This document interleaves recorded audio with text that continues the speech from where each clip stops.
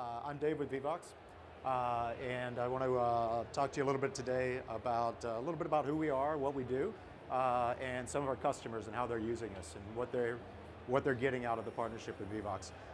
We're now part of the Unity family, so we were acquired by Unity almost 2 months ago, 2 months into our new relationship, and very, very excited about sort of what's coming down the pipe there. So who is Vivox? So we do, and what do? We do voice chat.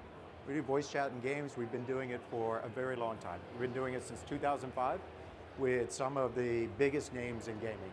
So working with some of the biggest publishers and the biggest developers to make their games more social, to embed voice chat into the game experience. Because we've been doing it for so long, we've got by far the most experience in doing this. We've got an experienced team. We've got a really, really mature platform that we continue to build on top of and continue to extend. And it's been proven over and over and over again. When we work with a partner, we deliver this as a hosted managed service. So they take our SDK, they integrate it into the game, and then we take care of everything else. We take care of the servers and the cloud infrastructure and everything behind the scenes. So here's some of our partners and some of the folks that we work with. So we've been working with Blizzard for quite some time now. We were part of the Overwatch launch, part of World of Warcraft, Heroes of the Storm. Really everything that Blizzard does now is leveraging our tech. We're part of the PUBG launch and part of PUBG over the last couple of years. We're part of Fortnite. We work again with some of the biggest names in gaming. We also work with lots and lots of smaller companies as well. So we've got several hundred indies that we work with that don't quite make the slide, but they're all able to take advantage of the same tech, the same core features on all the same platforms. And we continue to extend that list. So why do people care about this? Why is it important, right? It's important because the more social you can make your game, the more engaging your game will be. Right? If people get into your game and they get connected with other people and they form friendships and relationships there, or they start talking to somebody about how to do something and they learn to play your game faster, they're going to stay with your game longer.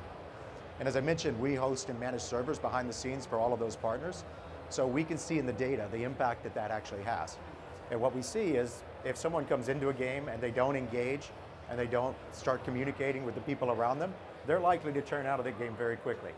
If they come in and they make a connection and they start a conversation or they become part of a social group in the game, then they stay with the game and their engagement is much, much higher. The overall lifetime value of that user is much, much higher. You want people to get connected to the community and to become a part of the game. So we see this in the data. We see this in the data regardless of the game type, whether it's a MOBA or a shooter or an MMO or whatever. We see it regardless of platform. So if you're a mobile game or you're a console game or you're a PC game, we see the same patterns. Like social is important. Getting people connected is important.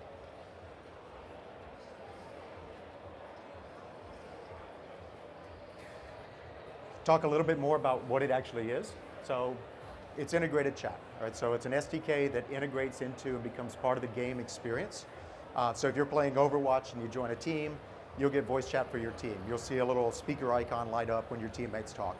You don't deal with Vivox separately. We're part of the game experience and we just become embedded in there. We do that for well over 100 million users a month across all of those titles. As I mentioned, hosted managed service, which means it's really, really simple for a developer to come start working with us, take our SDK, integrate it into the game client, and be done. And then it doesn't really matter if that game comes out and supports 100 users or supports 100 million users. Like the technology's just going to be there and just going to work. A little bit more on the SDKs. So we've got several flavors of our SDKs. First is sort of the core libraries. The core libraries have been integrated into essentially every game engine over the last 15 years that's existed. So we work with a lot of in-house engines. We've worked with Unreal, we've worked with Unity, and we continue to do so. We also have plugins for Unity and plugins for Unreal. And those are essentially wrappers around the core SDK, but they make it a little bit easier if you're a Unity dev or if you're an Unreal dev to work with content that you're familiar with. On the Unreal side, we're really excited about the relationship that we have with Epic. and it's a multi-year relationship. We've been friends for a very long time. Our Unreal plugin is actually going to ship with the Unreal Engine next week.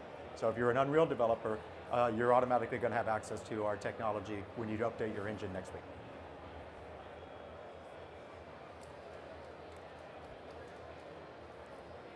A little bit on the developer experience and what a developer does when they come in. So the first touch point with a developer is really come into a developer portal, and that'll be like your viewpoint into Vivox, really, in a lot of ways. So developer comes into our developer portal, they get access to the SDKs. It might be one of the plugins or the core libraries for whatever platforms that they need. They can get access to back-end systems, so we deliver keys via that thing. They can get access to developer support and help and documentation. They can see in the dashboard how many users are actually connected into the service and using the service now. This really becomes the one-stop shop for everything, everything Vivox. On the back end, we're supporting servers in a lot of different ways in a lot of different locations. So we have a lot of servers in our data center in Boston. We've got a lot of points of presence with AWS and other cloud services. We have services that are hosted by our customers in their data centers. And so we end up with really, really broad coverage from a geo perspective and able to put servers really anywhere around the world. One of the examples of some of the flexibility and kind of the things we do, a few weeks ago, maybe a month ago, Epic had an event in Fortnite with Marshmallow. And it was an awesome, amazing social experience. If you haven't seen the videos, go check it out. It was very, very, very cool. But from our perspective, what we got was a call that said, hey, we're going to have an event in a couple of weeks. We're going to need to double capacity. So Fortnite's a pretty big game. Doubling capacity for us means lots and lots and lots of servers, so several hundred servers. We don't really want to buy those servers for a weekend, so we burst into AWS for the weekend. We support the event. I think they said somewhere well north of 10 million players, concurrent players during the event. Use that capacity in AWS and then drain that down afterwards. The reason we do that is it's much, much cheaper to run systems on bare metal than it is in AWS, but you lose all the flexibility that you get out of that.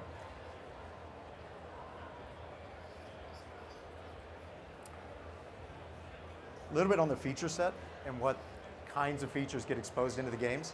I mentioned Overwatch earlier, so if you're in Overwatch, you've got team chat that's just part of the game experience. If you're in another game, you might use us for 3D positional voice.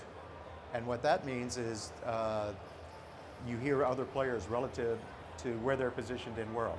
So I can walk up to someone and talk to them in a game that's supporting this. I walk away, I fade off into the distance. I hear people relative to where they are in the game. And maybe one of the best examples of that are our friends over at PUBG. So PUBG really is the game that launched the Battle Royale craze in a lot of ways. PUBG uses us for a few different things. When you join a match with 99 other people, Battle Royale, you get 3D positional voice. So when you drop into the map, you can talk to anybody around you. You can walk up and talk to them just like you can in the real world. And what that does is it creates this really unique sort of social layer over the game. It's very different playing PUBG than some of the other Battle Royale games because you can walk up to somebody and tell them a joke or beg for your life. Or they can overhear you talking to your friends and then use that to sneak up on you. It adds a completely different layer to the social experience. PUBG also uses us for squad chat, so if you don't want to be overheard, you can just talk to your squad. So you've got 3D chat and squad chat, and we're able to mix and match and do all of that for really as many conversations as you want to handle. PUBG is another interesting example from a scale perspective because when they came out, they had fairly modest expectations for the success of that game. And then they came out, and within a few months, they were the biggest game on Steam. And within a few months after that, they peaked at something like 3 million concurrent players. So just north of 3 million concurrent players playing PUBG from around the world. To give you an idea of what it takes to do that on the 3D positional chat for 3 million concurrent players, so we've got 3 million players connected in little groups of 100. So each match is 100 players. Each of those players under the covers, they've connected into an audio channel. They're updating their position, something like 10 times a second. They tell Vivox, Here's where I am. Here's my XYZ position. Here's my orientation. That info comes up to our server, and our server decides, hey, player A can hear player B, or player B is too far out, so he shouldn't get this audio mix. What it really means, though, is that 50 times a second, we're creating an absolutely unique audio mix for every player that's connected to the service. So 3 million players connected to the service, 50 calculations a second so that each one of those players gets their own unique audio mix based on where they are and where other people are. It ends up being fairly complex on the back end. And it's, from a developer perspective, don't worry about that. Like, it's just gonna work, and it's just gonna work at scale. But when you really break it down and you start looking at what's behind the scenes on some of this stuff, it's more complicated than you might realize.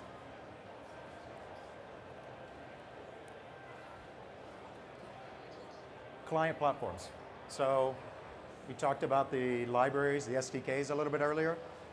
So we've got SDKs for consoles, for PlayStation, for Xbox, for Nintendo Switch, PC, we do Windows and Mac, iOS, Android for mobile devices. There's a web-only version of the SDK. And kind of in the same spirit of Unity as, develop once, deploy everywhere. Our developers are using the same APIs. They're getting the same functionality regardless of which platform they're going to. So you don't have to go and develop against PlayStation Voice and against Xbox Voice and do something else with Steam. You do one set of APIs, one set of libraries that work everywhere. By the way, it gives you the best user experience on all of those platforms. So you get a best-in-class user experience, you get less effort from the developer, and you end up with a better player experience, which is really what you're trying to do. The other thing that we can do with this is enable crossplay. So all of our platforms can communicate, all of them can interoperate. From our perspective, you can put a PlayStation user together with an iOS user, together with an Xbox user. It doesn't matter. We're just moving audio to the various client platforms. Probably the most interesting example of that is, again, Fortnite and our friends at Fortnite. So one of the things that's unique about Fortnite, that's really, really cool about Fortnite, is as this game is building, the community is building, they did not want to separate and segregate their community into a PlayStation bucket, into an Xbox bucket, into an iOS bucket. Like, that's not how I think of my friends, right? I think of a friend that I want to play with. They want to enable that in Fortnite regardless of the platform you're on. So they've enabled, and they've been kind of at the forefront with crossplay in a lot of ways. But in Fortnite, you can play with anybody on your friends list. You don't really need to know that your friend's on an Xbox, or your friend is on an iPhone, or your friend is on a Switch, right? And that's the goal. It's one community. It's one seamless community, rather than having, again, things separated out by platform. We're a little bit unique because we're the only solution that touches all of these platforms that can enable this. So we're very, very happy to support our friends at Fortnite. We love what they've done with crossplay. We think it is a great thing for the developer. We think it's a great thing for the player. And we think it's not such a bad thing for the platform providers as well. So we're excited to see where that goes in the future.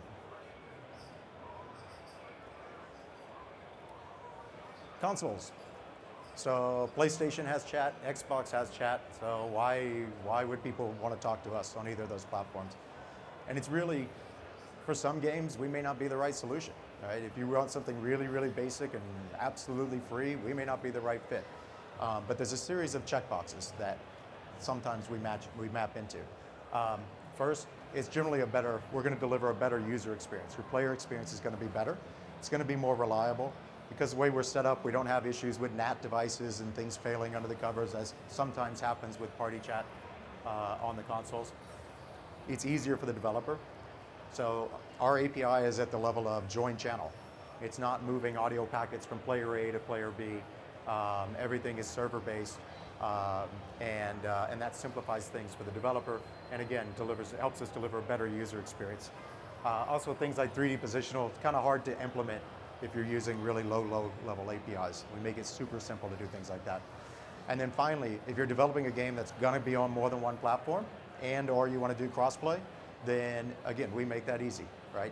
Use the same tech, get a consistent user experience, consistent developer experience, and don't keep reinventing the wheel on each of these platforms.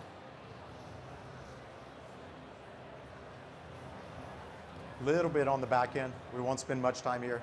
The back end works very, very well. So we're massively scalable. We talked about a couple of titles that have had many millions of concurrent users, and the fact that the platform just works. We're scalable in other ways. So we've had partners that have put almost 10,000 people into a single conversation for one of the events that we did with our friends over at what was at that time Sony Online. So we're very flexible in terms of what we can deliver. We've got some clever optimizations, so it doesn't really matter if you're in a conversation with 2 people or 2,000 people, you're going to have the same footprint, the same CPU footprint, the same network footprint, and it's just going to work. That becomes important if you're on a mobile network or you're on a mobile device or something that's a little bit more limited. We stay in our little envelope, and regardless of the number of participants, what's happening around us. Example of somebody that really cared about what we did on the back end of the platform would be Rainbow Six Siege. So Rainbow Six Siege had already been in market for well over a year when they started talking to us. The game was very successful and was continuing to grow a year in. And one of the things that Ubisoft wanted to do was to start doing more serious competitive gaming around this title. And as they started to look at esports and more serious competitive gaming around Rainbow Six, there were some systems that needed to change. There were a lot of systems under the cover that were doing things, moving traffic directly from player A to player B, sort of peer-to-peer traffic going between players. That's not great if you're in a competitive environment. If I'm playing against you and there's $100,000 on the line and I can find your IP address, maybe I send a DDoS. Maybe I don't just send audio packets. Maybe I send a DDoS and a whole flood of packets to take you out of the game, right? So there are systems, and it wasn't just voice chat. They had a whole program, they called it Operation Help, and they swapped out a lot of their underlying peer-to-peer systems for more reliable sort of server-based systems. So we were part of that, part of Operation Help. We came into Rainbow Six on Windows, on Xbox, and on PlayStation. Ubisoft got everything that they wanted out of that experience. What they didn't expect was the player reaction. So players had been living with sort of System A for the first year, and then all of a sudden the next weekend, System B came in and was much, much, much better. And there was a very, very, very positive reaction from the player base that Ubisoft had actually fixed one of these core functions in the game after being in market for a year. So awesome. Awesome partnership, relationship, and again, couldn't be happier to be working with the folks over at Ubisoft.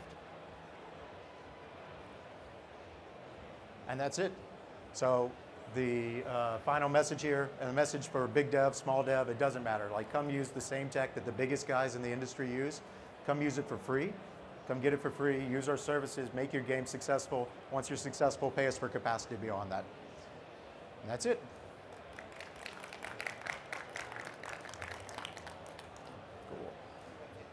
Yeah. Any questions, anyone? Maybe not. You have a question. Hi. Hi. Is your 3D positional chat more than attenuation based off distance? Like, is it true spatial audio? It's a couple of different things. So the question, actually you're on a mic, so everyone heard the question. Is 3D positional chat more than just attenuation? So it is directional and distance-based volume attenuation. There are some things that are coming into the stack in the next few months, HRTF, head-related transfer functions, that will allow that to behave even more realistically. So it works well now, and you get sort of left, right, positional, and volume attenuation based on distance. If you have the right audio setup, in a few months it's going to be much, much more nuanced and more realistic. Still no? All right. Hello. Yeah. Where is all this voice recording? Can they be archived, stored? It can be. By default, we don't keep a lot of data. We try not to keep data for a variety of reasons, but there is an option to pull the audio off, to record the audio. That's being deployed with a couple of customers in the next month. And so for that, you could basically say, hey, I heard one of my friends said something I don't think they could have said. I want to record them. Well, what we'll actually enable is, I want to pull the last 5 minutes of audio for this person. So it's not just push a red button and start the recording. It's a little more complex than that, the way we're going to expose it, so that as a developer, you've got a lot of flexibility in sort of pulling the audio off and using it for a variety of reasons. Anybody else? Thank you very much, guys. Appreciate it.